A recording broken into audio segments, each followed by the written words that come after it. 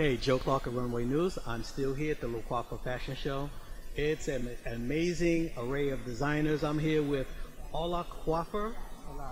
Rafeal. Please forgive me. Please forgive me. I just want to see what you're going to be bringing to the runway today. Yeah, I have amazing designs. I'm doing like a color variations. Then I'm doing mixture of leather with metals.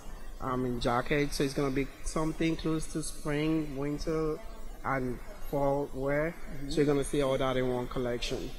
So who's your typical customer who buys the Ole Rafeal collection? Who buys that? I have private clients that I work with, but they're mostly like really people that love fashion and love unique stuff, because most of my stuff are custom made, so it has to be custom made for you.